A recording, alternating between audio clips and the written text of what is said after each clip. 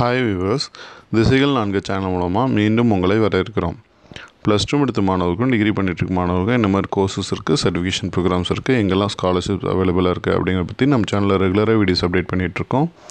இது வரைக்கும் நம்ம சேனலை சப்ஸ்கிரைப் பண்ணாத நேயர்கள் கீழே இருக்க சப்ஸ்கிரைப் பட்டன் எடுத்து சப்ஸ்கிரைப் பண்ணிக்கோங்க. இன்றைக்கி நம்ம பார்க்க போகிற விஷயம் பார்த்திங்க அப்படின்னா, ஆல்ரெடி இன்ஜினியரிங் ப்ராசஸ்க்கான ஃபீஸ் பேமெண்ட் ஆகட்டும், இல்லை ஆன்லைன் கவுன்சிலிங் ப்ராசஸ் ஆகட்டும் ஸ்டார்ட் ஆனது நம்ம எல்லாத்துக்கும் தெரியும். இந்த நேரத்தில் பார்த்திங்கன்னா நெக்ஸ்ட்டு என்ன அப்படின்னு பார்க்குறப்ப டென்டேட்டிவ் அலாட்மெண்ட் ஆர்டர் வந்து அவங்க இஷ்யூ பண்ண போகிறாங்க. அந்த ஆர்டர் இஷ்யூ பண்ணுறப்ப என்னென்ன ஸ்டெப்ஸ் இருக்குது, அதில் நம்ம என்னெல்லாம் முக்கியமாக கவனிக்க வேண்டியது இருக்குது அப்படிங்கிறது வந்து நம்ம பார்க்கணும். எப்படி வந்து ஒரு சாய்ஸ் லிஸ்ட் ப்ரிப்பேர் பண்ணுறது இம்பார்ட்டண்ட்டோ, அதை ஆர்டர் பண்ணுறது இம்பார்ட்டண்ட்டோ, அதே மாதிரி இந்த டென்டேட்டிவ் அலாட்மெண்ட் ஆர்டரில் வந்து நீங்கள் என்ன மாதிரி டிசிஷன் எடுக்க போகிறீங்கிறது ரொம்ப ரொம்ப இம்பார்ட்டன்ட் ஒரு காலேஜ் செலக்ட் பண்ணுறதுக்கு. நம்ம ஆல்ரெடி வந்து ஒரு காலேஜில் வந்து நிறைய சாய்ஸஸ், அதாவது நம்ம காலேஜஸ் எடுக்கிறதுக்கு மேக்ஸிமம் நம்பர் ஆஃப் சாய்ஸஸ் வந்து எடுக்கிறது எவ்வளோ பெனிஃபிஷியல் அப்படிங்கிறத பற்றி நம்ம ஏற்கனவே வீடியோ பண்ணியிருக்கோம். அதேமாரி நம்ம அந்த சாய்ஸஸ் எடுத்துட்டோம், ஒரு 100 காலேஜஸ் வந்து செலக்ட் பண்ணியாச்சு, அதை வந்து எப்படி ஆர்டர் பண்ணுறது ரொம்ப இம்பார்ட்டன்ட் அப்படிங்கிறத பற்றியும் நம்ம ஆல்ரெடி ஒரு வீடியோ பண்ணியிருக்கோம். ஸோ அந்த வீடியோஸ்லாம் நீங்கள் பார்க்கலன்னா அதை கண்டிப்பாக பாருங்கள்.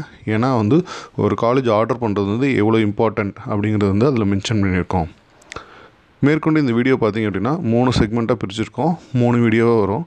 இது வந்து ஃபஸ்ட் வீடியோ பார்த்திங்க அப்படின்னா உங்களுக்கு நீங்கள் கொடுத்துருக்க சாய்ஸ் லிஸ்ட்டில் வந்து சாய்ஸ் 1 செலக்ட் கொடுத்துருக்க காலேஜ் வந்து உங்களுக்கு செலக்ட் ஆனால் என்ன பண்ணணும் அப்படிங்கிறத பற்றி மென்ஷன் பண்ணியிருக்காங்க. மேற்கொண்டு பார்க்கலாம். ஸோ நான் முன்னாடி சொன்ன மாதிரி பார்த்திங்க அப்படின்னா உங்களுக்கு 3 சாய்ஸஸ் இருக்குது. டென்டேட்டிவ் அலாட்மெண்ட் பொறுத்த வரைக்கும் 3 ஸ்டேஜ். இதில் ஏதாவது ஒன்று தான் வந்து உங்களுக்கான ப்ரொசீஜராக இருக்க போகுது.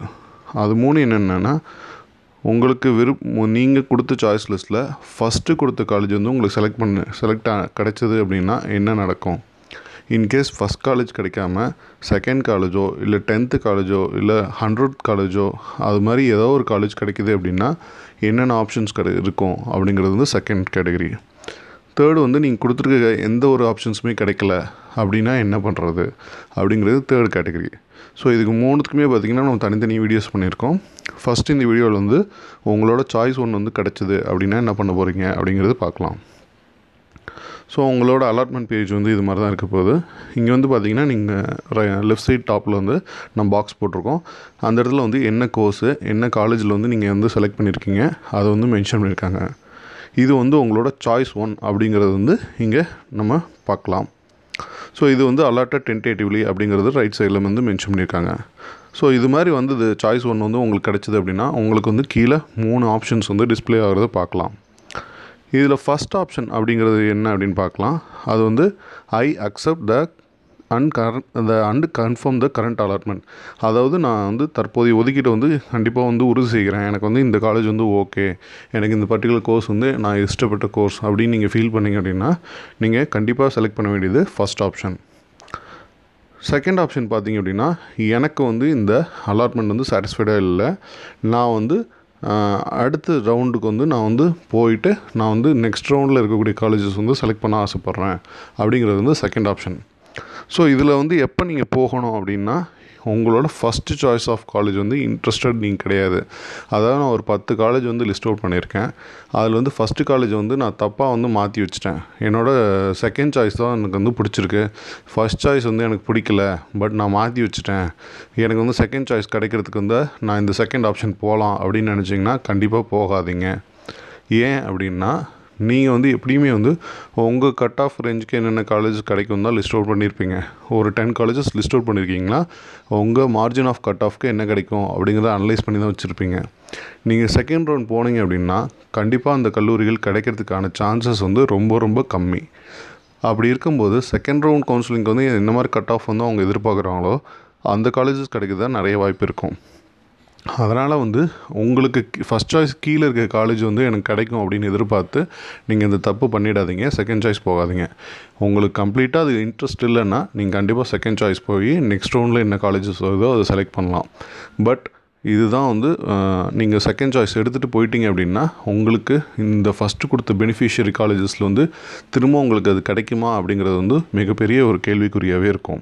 ஸோ அதனால் செகண்ட் ஆப்ஷன் இதில் கொடுக்கும்போது நல்ல ஜாக்கிரதையாக பார்த்து கொடுங்க. ஃபஸ்ட் ஆப்ஷன் கொடுத்தீங்கன்னா எந்த பிரச்சனையும் கிடையாது, உங்களுக்கு நீங்கள் ஆசைப்பட்ட காலேஜ் உங்களுக்கு எடுத்துக்கலாம். இது ரெண்டுமே எனக்கு வேணாம், எனக்கு இந்த கவுன்சிலிங் ப்ரொசீஜர் வேணாம், நான் வெளியே போகணும் அப்படின்னு ஆசைப்பட்றீங்கன்னா நீங்கள் வெளியே போகலாம். ஸோ இது யாருக்கெல்லாம் செட் ஆகுன்னு பார்த்தீங்கன்னா, நான் வந்து இப்போ ஒரு மெடிக்கல் கோர்ஸ் போய் ஜாயின் பண்ணணுன்னு ஆசைப்பட்றேன், நான் அதுக்கு போகிறேன். இல்லைனா நெக்ஸ்ட் இயர் நான் நீட் ப்ரிப்பேர் பண்ணணும்னு நினைக்கிறேன், அதனால் எனக்கு இன்ஜினியரிங் வேணாம் அப்படின்னு வெளியே போகிறவங்க போகலாம். இல்லை நான் ஆல்ரெடி இன்னொரு காலேஜில் ஜாயின் பண்ணிட்டேன், ஃபீஸ் பே பண்ணிட்டேன், மேனேஜ்மெண்ட் கோட்டாவில் ஜாயின் பண்ணிட்டேன், அது மாதிரி போகலாம். இல்லை நான் வந்து எனக்கு எதுவுமே படிக்கலை நான் அப்படின்னு முடிவெடுத்தவங்க இந்த தேர்ட் ஆப்ஷனுக்கு வந்து போகலாம். மற்றபடி வந்து நான் இன்னொரு வாட்டி நான் இன்ஜினியரிங் வேறு காலேஜ் படிக்கணும்னு நினச்சிட்டு நீங்கள் தப்பாக மட்டும் இந்த ஆப்ஷன் கொடுத்துடாதீங்க. ஏன்னா வந்து இது நீங்கள் கொடுத்துட்டீங்க அப்படின்னா திரும்ப கவுன்சிலிங்குள்ளார வந்து நீங்கள் என்ட்ரு ஆக முடியாது. கவுன்சிலிங் மூலமாக போய் ஒரு காலேஜ் ஜாயின் பண்ணிங்கன்னா தான் உங்களுக்கு ஃபீஸ் வந்து கம்மியாக இருக்கும். இல்லைன்னா மேனேஜ்மெண்ட் ஃபீஸ் போடுறப்போ உங்களுக்கு ஃபீஸ் ஸ்ட்ரக்சர் வந்து மாறும், நிறைய வந்து ஃபீஸ் பே பண்ண வேண்டியதாக இருக்கும். ஸோ இந்த 3 ஆப்ஷனில் வந்து கண்டிப்பாக ஏதோ ஒரு ஆப்ஷன் வந்து நீங்கள் கொடுத்துட்டு கீழே பார்த்தீங்கன்னா டிக்ளரேஷன் பாக்ஸ் இருக்குது, அதை வந்து டிக் பண்ணிக்கணும். அதை டிக் பண்ணிட்டு அக்செப்ட் பட்டன் வந்து கொடுத்தீங்கன்னா இந்த ப்ராசஸ் வந்து கம்ப்ளீட்டாக முடியும் அப்படிங்கிறது சொல்லியிருக்காங்க. ஸோ இந்த வீடியோ வந்து பார்த்திங்கன்னா உங்களுக்கு இன்ஃபர்மேட்டிவாக இருக்கும்னு நினைக்கிறோம். நெக்ஸ்ட் வீடியோ இதோட கண்டினியூஷனாக இன்கேஸ் வந்து உங்களோட சாய்ஸ் 1 காலேஜ் வந்து கிடைக்கல அப்படின்னா என்ன பண்ணணும் அப்படிங்கிறத வந்து நெக்ஸ்ட் வீடியோவில் பதிவு பண்ணுறோம். இந்த வீடியோ உங்களுக்கு பிடிச்சிடும் லைக் பண்ணுங்கள், மறக்காமல் உங்கள் ஃப்ரெண்ட்ஸ் கூட வந்து ஷேர் பண்ணிக்கோங்க, நம்ம சேனல் சப்ஸ்கிரைப் பண்ணுங்கள். நன்றி, வணக்கம்.